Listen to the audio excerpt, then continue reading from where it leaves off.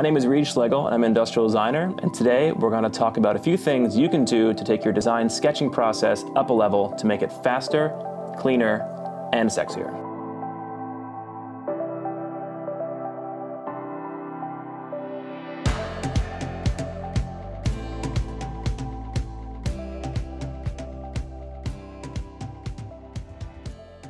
So today we're going to talk about lines. Lines are the foundation of any drawing you're going to do, and a drawing in industrial design, especially for concepting, is all about communicating. And by being able to put a line down quickly, you're going to speed your process, have more ideas, and actually come up with a better final product. So you can tell someone is not very confident when they're sketching when they do very small feathered lines. This is not a wrong way to draw, because there's no right or wrong way, but this takes a lot more time and looks pretty messy. Another way people draw that you can tell is a little bit lower on the confidence side is when they draw very, very slowly and meticulously. When you draw this way, your pen overbleeds into the paper, making a very thick line with little dots like here, where you have little stops that pool up, and it also takes a long time to get it on paper. So this is something that I think is very easy to fix. When I was a student, my professors really pushed for us to practice the basics and mechanics of drawing. When you golf, you practice your swing. When you throw a baseball, you practice throwing it. It's all muscle memory, and it's all about doing it over and over until you can do it without thinking. A great way to practice this is putting a few dots on a piece of paper and practicing connecting them. When you do this over and over and over again, your lines will go where you want them, they'll be cleaner, and they'll be faster. So do this as many times as you need each day, just to start learning how to connect your lines. And they're not perfect, but for the most part, my lines went where I wanted them to go. Once you get past this exercise, another great thing to do is just take blank pieces of paper and draw as many straight lines as you can. When I do this exercise, I always try and start and kind of lift my pen up as I go. Because if you don't, you end up with a very pooled, kind of very thick tip to your line.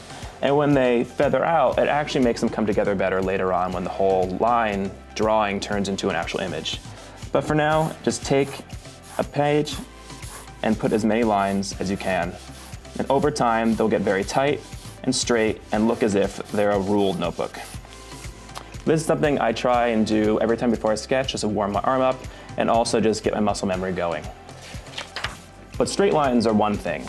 Another one that people struggle with are ellipses and circles. Ellipses and circles are a little bit harder to practice, but they're still very important. When you're drawing a circle, I try and do the exact same ghosted shape. Similar to when someone's golfing, they'll fake swing.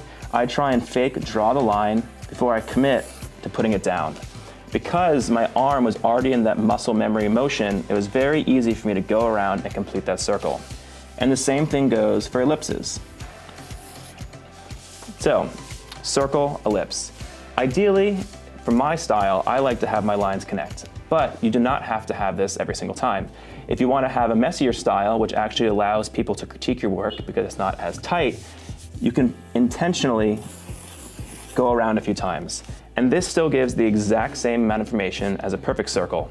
And this is something that might match my style when I'm trying to have lots of concepts, where this one I want to do when I'm only doing a few and I want it to be a little bit tighter and cleaner. But something else to consider is also how thick your marker is. If I'm trying to draw something very meticulous and detail-oriented, I'll have a very thin pen.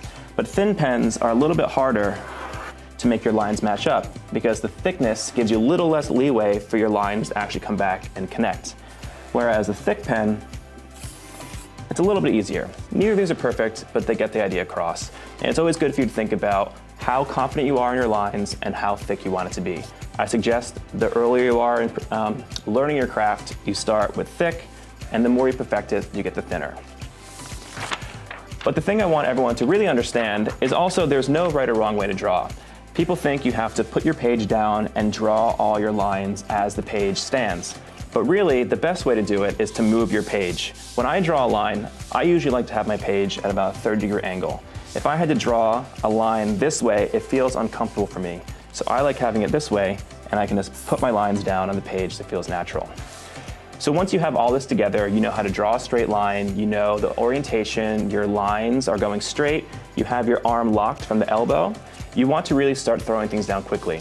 So a way to do that is just put your line and then keep moving the page with you to make it feel natural and quick. So this sketch took about 2 seconds. If I was trying to very meticulously draw each line, it wouldn't be as clean and it would take a lot longer. So this is the type of sketch I want to see in the ideation process. It's something that feels a little sketchy, so it doesn't have to be taken too seriously. It's fast and it's all about the idea and not trying to turn this drawing into a piece of art. So, in summary, lock your arm, draw through your lines, and over time your lines will get straighter and more confident, and you'll be able to draw extremely quickly, making your process faster and having you feel more confident in drawing in front of your clients.